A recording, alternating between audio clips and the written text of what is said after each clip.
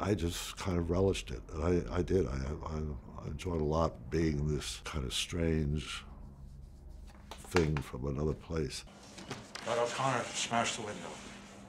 Why me, John BigBoote?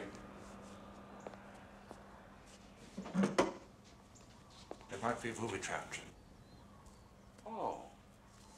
We were all getting started in our career. Christopher was already there. Christopher was sort of an comedy icon to us. He's just wonderfully odd in a very delightful way. People tell me I have a character face, and I try to use it.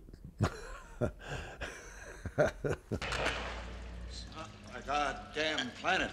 Understand, monkey boy? Let's get out of here, John O'Connor. But John Warfin said we could kill her.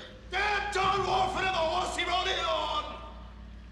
If you get to meet him and talk to him, you just kind of want to work with him because you're just so, it's like, well, what's he thinking about? What's he going to do? No matter what you think of, he's going to do something different. And it's always better than what you imagine. Except for Third Rock, I've never laughed so hard and so constantly on any job.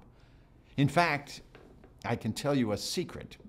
There is a moment in the film where you actually see me breaking up on camera. He improvised so many wonderful silent moments in this film. You know, the great one is the flipping the bird at Lizardo at the end of the movie. His character was just constant needling me or disrespecting me. And I just felt this was an appropriate reply to the whole business. That's the moment. That's the moment when I break up. If you It won't work! It won't work! Shut up, John BigBoote, you coward! You're the weakest individual I ever know! We are cooking.